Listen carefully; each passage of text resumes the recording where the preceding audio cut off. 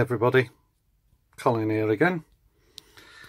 I'm just doing a video on block detectors and I'm changing the material I use for my control panel.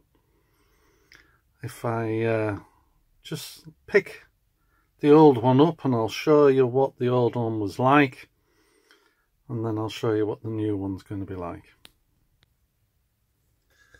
So this is the old one. Now, as you can see, what I was doing, because I know my track plan, I was just going to put the points in the rough position they were on this board, and I had down there my turntable control panel.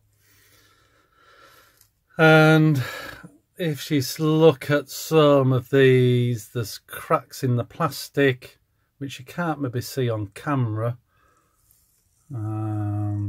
Yeah, you can see where it's shattered, and I just used paper tape, and when I drilled it, it made a right mess. And when I drilled the holes, the muck went in between the plastic and the paper behind, so it looked really messy, and I thought, can't be having that. Now these numbers are just for me, so when I rewire my points back up, connect the wires, I know which one, that's number 7, and so on. So those that tape wasn't on when it was on the control board. Now my control board now looks like this. That's my control board now. And I've put, because what I'm going to do is do a proper plan going all the way around the edges of, that'll be the clockwise, and then in a bit it'll be the anti-clockwise track, and then there'll be the goods yard over here.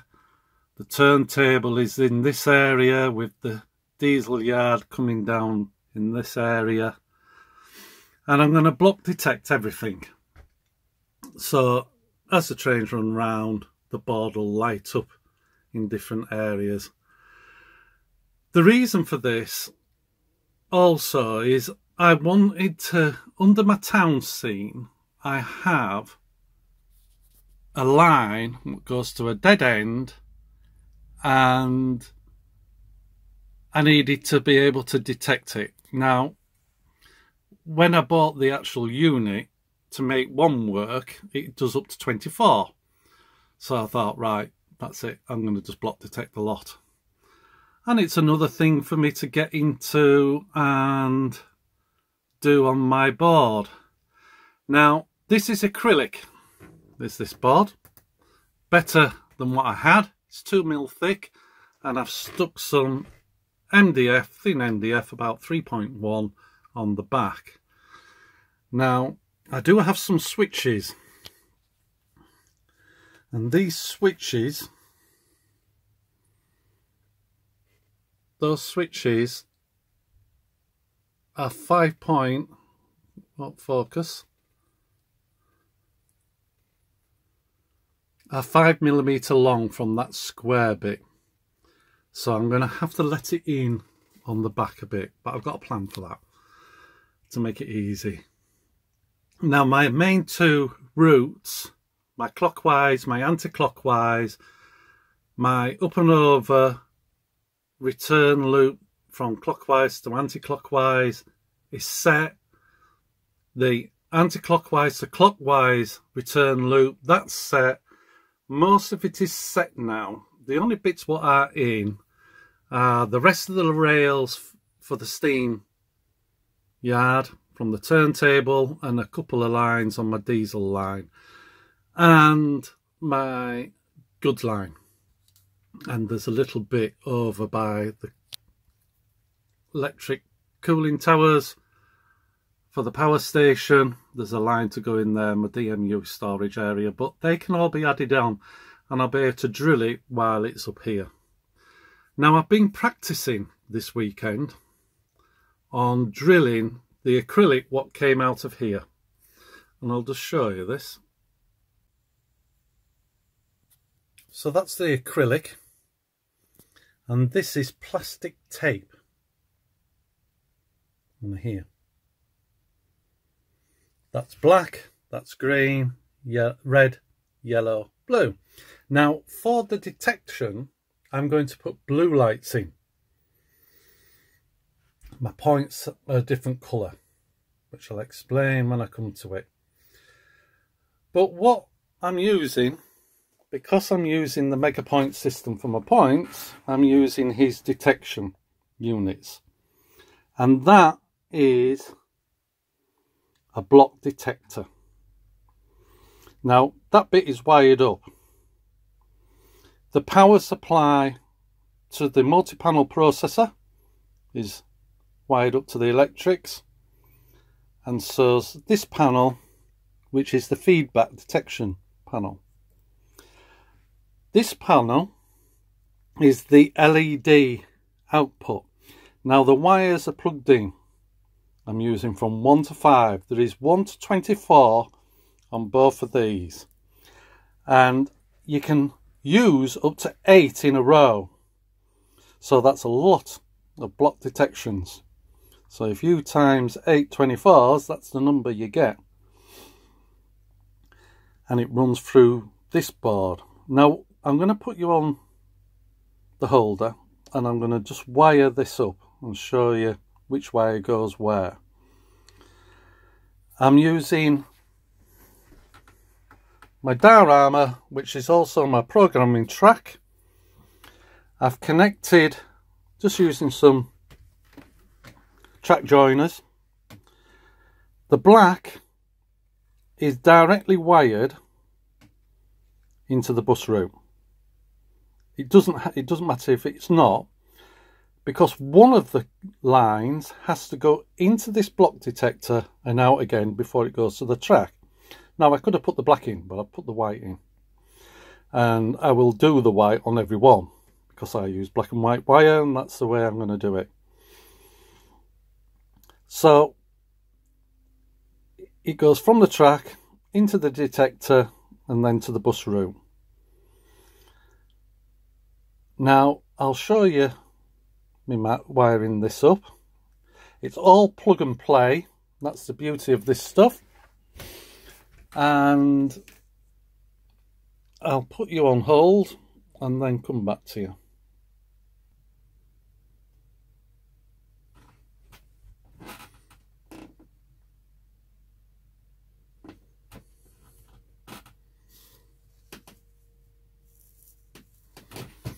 Right, so this is the multi-panel processor. It's got a power supply in. That has its own power supply, has the feedback panel. That doesn't. So what we're going to do is get to take the power from here to there. So I'm going to put a lead on there to that one. Using this lead, plug and play.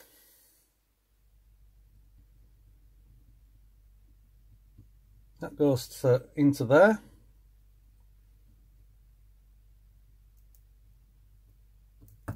And that goes into that one. So that is going to be fed through here. You've got to make that talk to this, and you do that through this outlet here, and it's got DLC on, and basically I'm going to put my yellow wire to the D,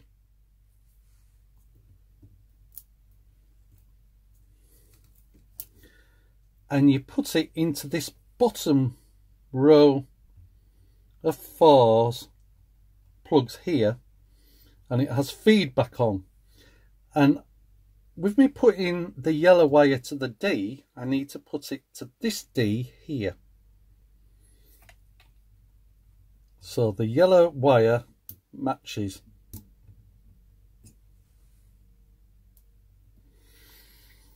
So that's that, talking to this. Now I also have to get that to talk to this. So you get a wire and you plug it into the network, which on this, it's the top one of those pair there.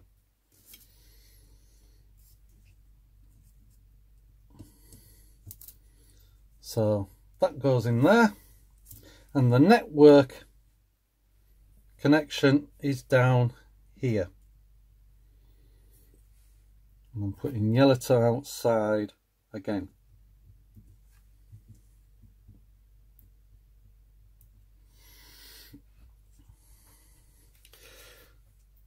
The other thing I have to do is use this wire to connect into the detector, block detector, and put it in to number 1 on here.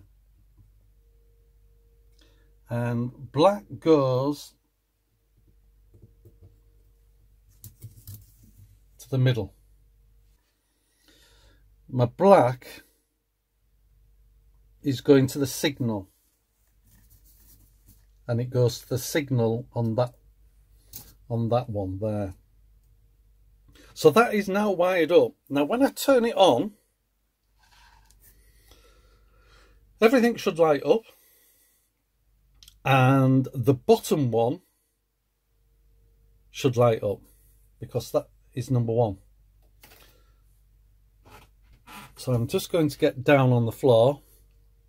What I've done, these yellow and purple wires, which are the power feed, they've got a male and female on, and I'm going to connect them together because the wires I'm using are what feed my control panel, and I put a plug and play on there. So if I ever need to do anything like this, I can do it up here, or set my points up here with the boards, so I don't have to be on my hands and knees.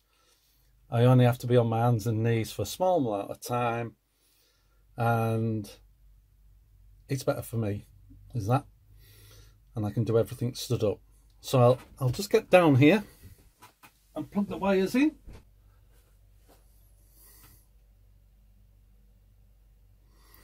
So now I've turned the power on to these. The light won't work yet until I plug the diorama in and the control panel. So I'll just plug that in now.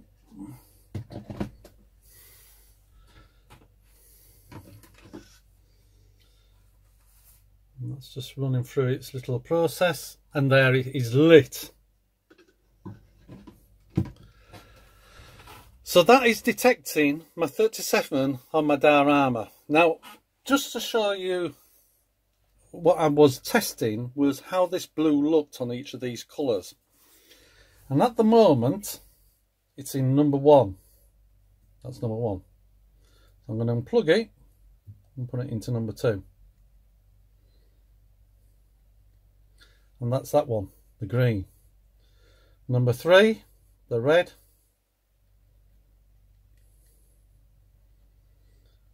Number 4, the yellow. And then to test what the blue looked like with a blue light is that one. So I'm quite happy, and I've seen how it works. Now I'm going to take you off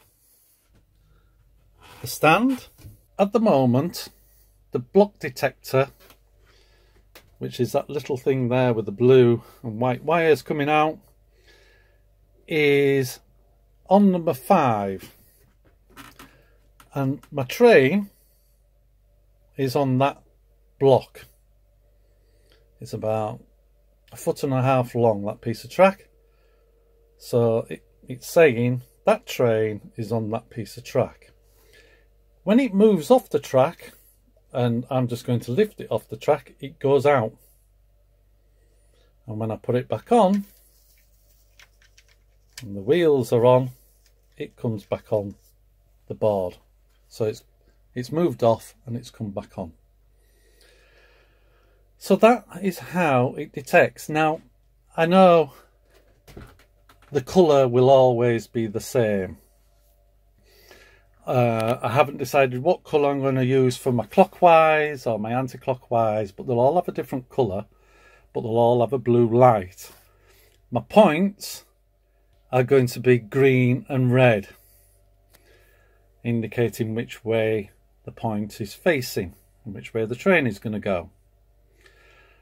So what I've got to do with this plastic tape is make, so excuse me while I turn you around, try not to do it too fast to make you dizzy.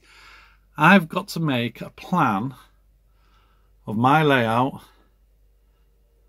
on that panel,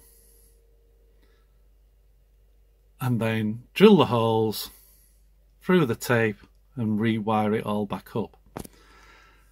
As you can see, my ADM turntable panel, control panel, is in. Now it's not working at the moment because when it was in this bottom left corner, the wire 2 meter long was long enough, but because I've put it up there, it's now not long enough. So another piece is on its way. As I speak, he's posted it today. And it remembers, even though I've unplugged the main power supply, it remembers everything to my turntable as it stands at the moment. So I've got to make this plan on this board. I'm not going to do that at the moment on this video. This video was just to show you the modular detector unit and how you wire it all together, and for me to see how the lights look. So I hope that was a little bit interesting for you. When I've put my first piece of tape on, as in the outside circuit, I'll make a video of it and show you as I go how I drill the holes and stuff. So please, if you've got any questions, put them in the comments, any queries or anything like that. And any new people, please subscribe and like, and I'll speak to you soon. Okay, bye.